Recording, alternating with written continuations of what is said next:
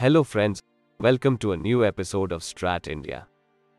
South Korea's first homegrown Kf-21 fighter jet successfully completed its inaugural test flight Tuesday afternoon at the base of South Korea's Air Force 3rd Training Wing in the city of Sakyeon. The jet flew for 33 minutes and landed at 4:15 p.m. Major An Jun-hyun of South Korea's Air Force piloted the Kf-21 prototype number 1 featuring the national flags of South Korea and Indonesia. The maiden flight was aimed at examining Kf-21's basic flight performance such as takeoff and landing. It was also intended to examine the jet's structural integrity before kicking off the thousands of test flights to follow. The prototype of the Kf-21 fighter jet was equipped with full-scale mock-ups of 4 Meteors, which are beyond visual range air-to-air missiles, and an infrared search and track system. The Kf-21 flew at a speed of around 400 km/h. Ground tests including low, medium and high-speed taxi testing and engine ignition testing took place before the first flight. A taxi test examines the operability and structural soundness of 4.5 generation indigenous fighter.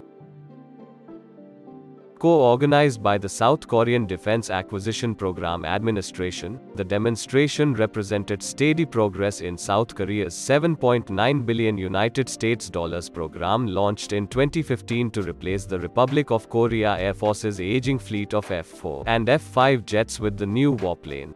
The Kf-21 Borome is a South Korean 4.5 generation fighter aircraft development program, with Indonesian involvement, with the goal of producing an advanced multi-role fighter for the South Korean and Indonesian Air Forces. The airframe is stealthier than any 4th generation fighters. The program is led by the South Korean government, which holds 60% of the program's shares. Indonesia took a 20% stake in the program in 2010, and the remaining 20% are held by private partners including the manufacturer KAI.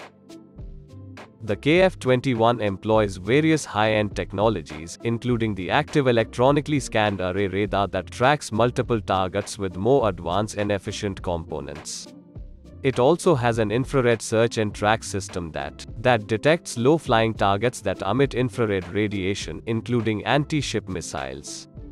The 4.5 generation fighter will be equipped with air-to-air missiles such as the AIM-2000 by Germany-based Deal in the Meteor. With KAI's Kf-21 take to the skies for the first times, India is eagerly waiting for the first glimpse of its homegrown 5th generation fighter Amca coming out of the HAL hangar for the first time.